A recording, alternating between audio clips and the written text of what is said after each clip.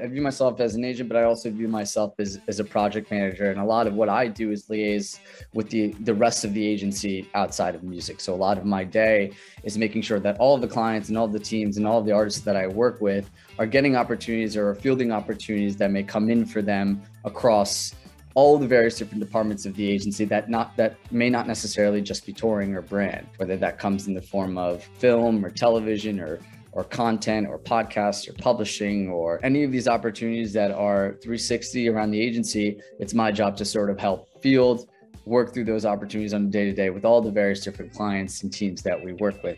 As crossover agents, we also represent a slew of people that work in that intersection of film, TV, and music. We work with composers, music supervisors, songwriters, music producers, a world that people may not naturally think of as a representative area is what we do and we represent as clients. And we make sure that they're getting jobs, finding opportunities, that they're getting the best bang for their buck when they're doing their work. And then the third piece of it is sort of identifying all pieces of music content and music-driven content across the agency. So if there's a film and television project that has a music element to it, it's going to come across my desk. If there's an artist that loves a certain piece of film and TV material, that's also going to come across my desk, and it's my job to sort of mesh those two and find the right pieces to put them together. I went into college kind of in a very, very winded path. I originally was going to study pre-med, and then I sort of shifted out of that, and then I decided to study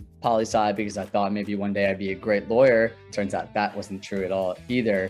So what it really helped me is really to decide like what I wanted to do at the end of it all, and that is I wanted to be in entertainment. Poli-sci was sort of just a way to get there, and I was a good writer. I was a good communicator, and sort of that really helped me, and those classes really helped me figure that out and those like transferable skills. So one thing kind of led to another. And my first job out of college, I worked at JP Morgan. I was doing marketing, but then I knew I kind of needed to pivot that to work in the entertainment sector.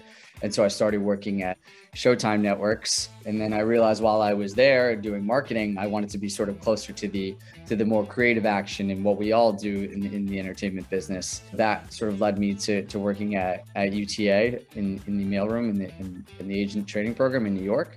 And as I followed through the steps and the motions and worked in the various different departments of the agency, I realized music was something that I always loved in my life. I DJ'd for the most part of my life. I studied music theory. I played instruments. I just loved music in general. It was just something that was always part of my life. I grew up listening to all different types of music. My dad worked in Bollywood, which is sort of the Indian music sector of the business. I really wanted to figure out how I took everything that I'd learned on the film and TV side and everything that I learned on the corporate marketing side and poli-sci and transfer that into a role at the agency. And luck would have it, there was always a need to figure out what other opportunities we can find for these music clients, not just for touring and not just for brand, but how can we expand their opportunities across film, television, unscripted, reality, all that stuff.